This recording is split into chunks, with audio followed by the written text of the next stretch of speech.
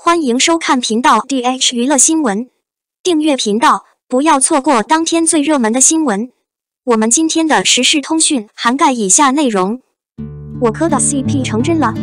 网友发现杨紫肖战用的同辆车同司机，评论区炸了。网友真的是在拿8倍镜看偶像生活中的细节啊！近日，肖兔崽子 CP 粉们激动不已，因为他们通过抠图发现杨紫和肖战用的是同一辆车，而这辆车据说是肖战从2019年就开始在用了，司机也是同一个人。为了表明自己所言非虚，粉丝们用了多张对比图来验证，最终发现的的确如此，然后评论区就炸了。CP 粉今天从北京飞上海，接他的车是肖战从2019年开始就一直用的车，余生、玉骨遥、骄阳伴我剧组都一直用的车，司机也是同一个人。你们唯粉再说是品牌方的车试试看呢？今天真是过年了，肖战和杨紫我都很喜欢，他们在一起我很开心，激动死我了，要疯了，感动，3年了。肖战和杨紫感情上的绯闻其实不少，像杨紫最早是和胡辣汤男主角秦俊杰在一起，两人因戏生情，好像还是男主角，感情稳固，却偏偏被张雪迎在合作的时候横插一脚。事件曝光后没多久，杨紫就分手了。后来她和古装男神刘学义有了喂蛋糕事件，不过正主当时表示那个视频是 P 了的，自己压根没有喂以及吃同块蛋糕，被误会了。双方均未承认恋情。肖战的绯闻和杨紫不一样，自打他和王一博出演了《陈情令》后，他的身上就被蒙上了弱瘦的印象，为此绯闻对象基本是男的。肖战最初被传和王一博关系匪浅，两人的眼神对视以及互动都很甜，如今被扒出其实都是刀上撒糖。后来又传肖战疑似被大佬养着呢，不过这个也是很早就被辟谣了。若是肖战和杨紫的确有些什么，那么倒是彻底破除了他弱瘦的形象。这么多年，肖战和王一博都很专心的打拼事业，也获得了不错的资源，曾经是顶流中的顶流，但是两人都深陷一些太大的事件中了，这导致他们热度再高都被阻碍了发展。肖战是偶事件，王一博是绝望的文盲事件。杨紫最近事业危机蛮严重的，虽说主打的就是一个演技派，但是合作男主角老是因为自身问题扑街，导致爆红剧被下架。杨紫彻底从旺夫的印象扭转成了相反的不好的印象，为此现在很多资本是避开她的，怕下一步又扑了。此外，小花们的崛起让资源重新被分配，赵丽颖、刘亦菲的雄起也瓜分着最大的蛋糕。前段时间就连防晒霜的代言都被拿着和之前的代言人对比，被网友评判颜值普通，可以说未来对于她来说冲击很大，至少涉及偶像剧的挑战更大了。杨紫私服还是蛮好看的，比较小家碧玉，现在偶尔打扮很淑女风，温柔大姐姐质感，的确有在转型了，不知道是否可以像赵丽颖一样成功转型。回顾杨紫和肖战合作《余生请多指教》时一起参加活动的照片，男方为她牵起裙摆，女方像个公主一样拎着裙摆前进，画面经典唯美，对视以及一起看向镜头，也是名场面啊，配一脸。如今，肖战和白百合合作了一部都市励志剧，也是姐弟恋题材，讲述小奶狗凭借着一腔热情感染在爱情里面受伤的大姐姐，并在爱情中成熟的故事。随着姐弟恋增多趋势，这样的题材还蛮受欢迎的，不过也因为同类型题材居多，面临挑战很大。在 CP 这一块，或许王一博做的最错误的事情就是想着彻底和肖战撇清关系，尽管那个时候肖战深陷不好的绯闻中难以自拔，但事实证明肖战爬起来了。若是一直营销 CP， 在这个 CP 粉实力雄厚的时代，其实是很吃香的。关于肖战杨紫绯闻，有人称那可能是大家租的车子，正好租了一家公司的，这个说法倒也准确，只是一直都是同一个司机，有些凑巧了。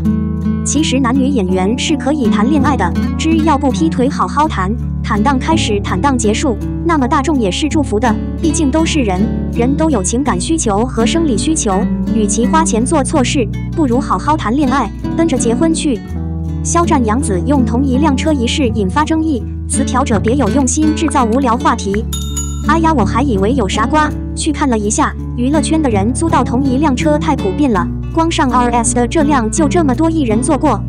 别太离谱，一个热知识，租车公司不是肖战开的，这辆车租给过很多艺人，肖战的命也是命，造谣的我劝你省省吧。第一，租车公司不是肖战开的。肖战对第三方公司的车辆及人员调动无权干涉，同时该车辆也服务过其他艺人。网友说张若昀也用过这辆车，这个车的司机比较好，很多艺人都用，所以肖战杨紫用同一辆车就是巧合，没有任何关联性。这个车并非个人私车，是艺人都可以租用的。下午2点左右，我第一次在 XHS 刷到相关视频，但是在肖战及其团队成员到达机场之后，该话题冲上热搜前排，很难不怀疑别有用心。只是合作了一次，怎么还得管他租什么车啊？而且肖战还是先租的车，租车公司把车租给那么多人都没事，就他租了就开始发通稿了。前几天发了通稿和其他男明星用同款伞穿同款鞋，结果没人关注，现在就逮着肖战薅羊毛是吧？心疼肖战了。英姐说果然的对，这很难评。这以后租车都得小心，租车之前先把所有租过同款车的都筛查一遍，免得造成不必要的误会。这真是离谱他妈给离谱开门，离谱到家。杨紫搭同车被误认为肖战私人车辆，引发网友热议。最近备受关注的新生代演员杨紫被曝光使用了肖战曾经用过的车辆和司机，引起了媒体和粉丝的一片热议。然而，这样的事情并不足以成为热搜的原因，因为这并没有什么关系。车辆的使用和租借是一个普遍的现象，而且很多明星都有自己的专属车队，不同明星之间使用同一辆车并不稀奇。此外，车辆的租赁和管理都是由专业的租车公司负责的，与肖战杨紫本人并没有什么关系。因此，肖战杨紫也没有必要为此承担任何责任。杨紫的命也是命，活动方安排的车，谁也不会去查这车之前租给谁，何况多的是明星租这台车。值得一提的是，肖战作为一位备受欢迎和关注的新生代演员，其出色的演技和实力备受行业内外的认可和赞扬。最近，他即将推出的待播剧《骄阳伴我》备受期待。杨紫是娱乐圈当红女演员，最近更是有待播剧《长相思》，让我们把目光聚焦在杨紫的待播剧《长相思》上面吧。总之，我们应该理性看待明星的生活和工作，不要将个人喜好和情感纠葛到一些无关紧要的事情上。希望肖战的待播剧《骄阳伴我》能够取得不俗的成绩，也期待杨紫的待播剧《长相思》为我们带来更多精彩的表演和故事。02，许凯一直当一番，被曝与杨紫合作还要求一番。网友于正真厉害。许凯从《延禧攻略》走红之后，起初被寄予厚望，业内把他看成带大红大紫小生。随着时间的推移，许凯并没有实现这一期望，这么多年人气没有井喷式的增长。当然，他本人也不在意做流量艺人，被盯着不说，出了什么事还要被推在前面挡着，这种感觉他不喜欢。人气没什么起色，许凯的影视资源一点也不差，这些年陆陆续续拍摄不少的影视剧，也都接二连三上线播出，结果显而易见，就是都不怎么火。连与杨幂合作的《爱的28定律》都一样，没能把许凯捧起来。许凯影视资源不缺有2方面原因，一方面是他不挑，基本上找他的剧本差不多都接，不管质量好坏，也不管对自己有没有帮助。另一方面是他的老板于正力捧他，会亲自出面给他撕影视资源，或者把自家的好项目给他当男主角，并且待遇都不低，基本上比较有含金量。许凯这么多年一直是一番男主角。通过汇总不难发现，许凯这么多年拍摄的影视剧基本上都是一番男主角。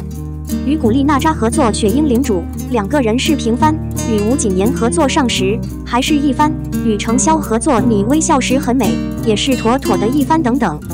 感叹许凯别看人气不行，剧组给的主角番位都相当高，给人一种非一番男主不接的气势，派头还是蛮大的样子。以许凯的能力，争一番不容易，除非女主角比他咖位还要低。这里面老板于正功不可没，会亲自下场撕番位，要不直接免谈。唯一的一番争不了，最起码也要保持男女主角平番。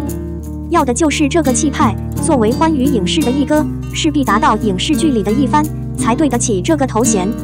许凯有个会撕番的好老板，好处是在剧组不吃亏，剧火了许凯的加成会大一些，剧不火许凯演了就演了，下一步继续力捧。